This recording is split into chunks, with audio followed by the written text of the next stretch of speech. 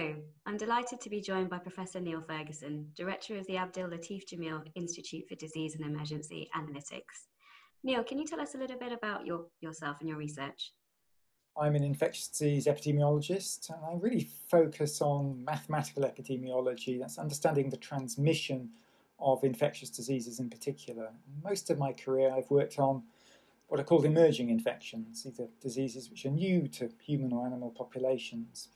And we, of course, are living through, at the moment, the largest pandemic of such a disease the world has seen for 100 years, namely COVID-19, which JIdea, the acronym for the Abdel Latif Jameel Institute for Disease and Emergency Analytics, has done a lot of work on. Thank you. And can you tell us a little bit about JIdea?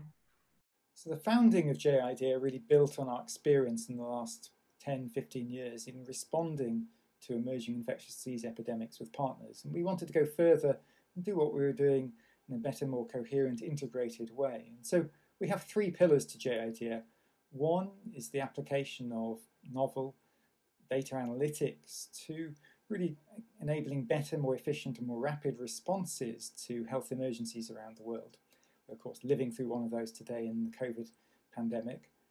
The second is in helping to reinforce health systems around the world, because the biggest predictor of how well a country responds to a health crisis is the strength of their health system, but also health systems underpin population health more generally, clearly.